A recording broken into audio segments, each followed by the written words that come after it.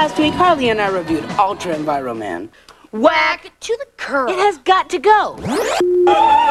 So today, we're gonna take a look at Battletoads. Rocket! That it is. I mean, they got Psycho Pigs and Turbo Thwacking. How can you go wrong? Your kid's a freak for Battletoads and these other games from Trade West. Nintendo Entertainment or Game Boy systems required.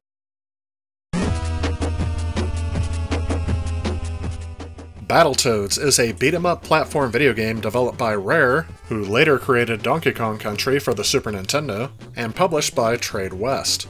It is the first installment in the Battletoads series, and was originally released on June 1st, 1991 for the Nintendo Entertainment System. The game was directly inspired in response to the interest around the Teenage Mutant Ninja Turtles franchise. It received mostly positive reviews upon release, with critics praising the graphics and variations of gameplay.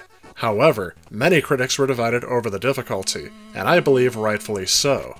Since its release, it has been renowned as one of the most difficult video games ever created. The game has varying elements of racing, climbing, and vehicle-based obstacle courses. Players start with 3 lives each time the game is started, which get replenished each time the player continues after getting defeated. The game contains no saving system or password feature.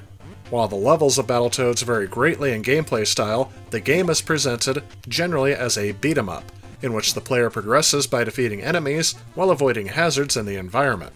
The player can finish off enemies in a varied amount of ways, such as punching or kicking with an enlarged fist or boot, headbutting with huge ram horns, or, in certain levels, transforming into a wrecking ball.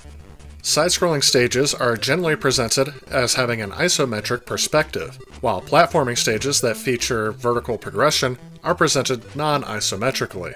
Several levels in the game feature sections in the form of an obstacle course, where the players must dodge a series of obstacles with speed increasing as the level progresses. Other types of levels include 2 tower climb levels, a descent into a chasm while hanging from a rope, a level with underwater sections, a maze chase riding a unicycle-style vehicle, a platforming snake maze, and a race level in which the players have to fall as quickly as possible through countless platforms to reach the bottom of a tower before an enemy does.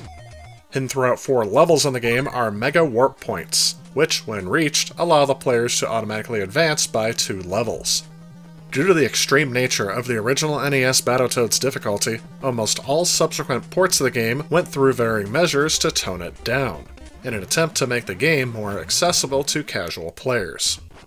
The game's difficulty is still remembered fondly today by gamers who played the game back in the day, but also by modern gamers rediscovering the title. And as such, this game is brought up quite often today by other YouTubers and retro game enthusiasts alike. But it still doesn't make the game any easier.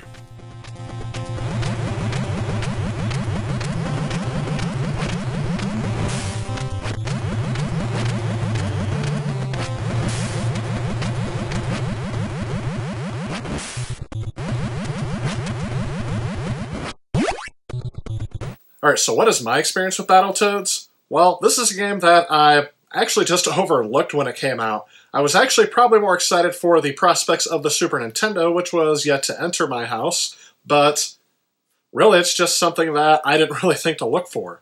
I actually didn't hear about this game until years later on YouTube when I started watching speedrunners. And throughout that, one of the videos that was recommended to me was this guy who had a series about video game levels that were just either terrible or gave him a lot of trouble as a kid, and this was one that he reviewed. This actually takes me back to the early days of YouTube when people used to complain about the games they grew up with as a kid, and it really was one of the reasons that prompted me to start a channel to kind of celebrate the things I enjoyed as a kid. So that said, this is not a game that I am very particularly nostalgic for, and I do like playing, but I definitely agree with that difficulty. There is no way I have gotten through this game with any sort of progress without using some sort of cheat device, such as the Game Genie or some sort of code to skip levels. So overall, while I would not recommend this game to everyone, I would say it's worth a look to see just what some of the games were like back then, because although this game is very hard and difficult, it definitely shows that there was no set model yet for how video games should be designed. That said, I hope you enjoyed this look at Battletoads. As always, I want to thank you all so much for watching, and stay tuned because I have more content coming. I will see you in the next one. If you like this video and you'd like to help out with future projects on this channel, please consider supporting me on Patreon. Also, if you enjoy the content of this channel, please remember to click on this subscribe button. Again, I want to thank you so much for watching. I'll see you next time.